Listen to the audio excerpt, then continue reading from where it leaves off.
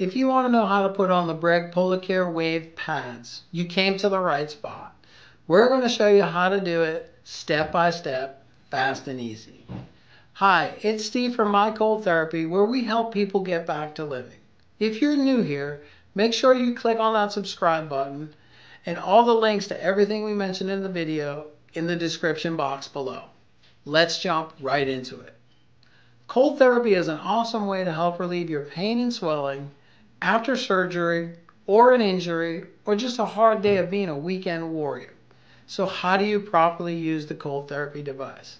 Well, I'm going to show you the proper way how to do this end to end. And once we're done, I'm going to show you the #1 trick to make your cold therapy experience easier. All right, how do we do this? Michelle, take us through the steps of the application of the Breg Polar Care Wave pads. The first thing we need to do is make sure that the pad and the part number are correct. You would do this by looking at the front right corner of the pad where the part number will be listed on the white label.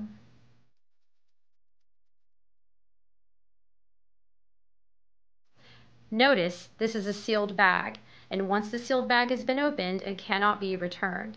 And the universal protocol for cold therapy is 20 minutes on, 20 minutes off.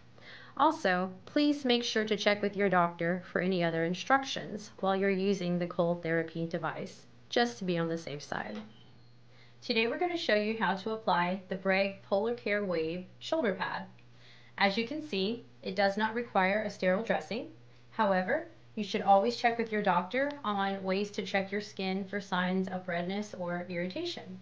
So the long part is going to attach to the top of the pad.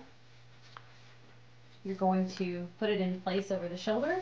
Then you're going to bring around the long strap and attach it to the top here. Once we've done that, we're going to attach our bicep strap. And then once you have it in place, you can go ahead and loosen or tighten it depending on your need. Once that's in place, take the hose from your cooler and attach it to the hose on the pad.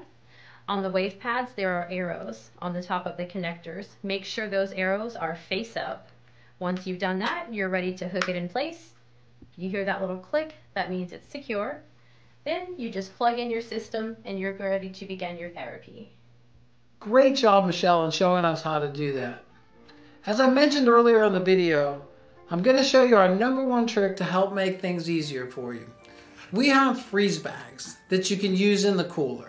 And they come in packs of 12. You place 3 in the cooler and the rest in the fridge, and then you just keep rotating the bags. This way, especially if you're alone, you don't have to keep chasing after ice, and your refrigerator will have a really hard time keeping up anyway. Now that you know how to use your cold therapy machine, let me know in the comment section below if you found this video helpful, and do give us a like, and also don't forget to hit that subscribe button.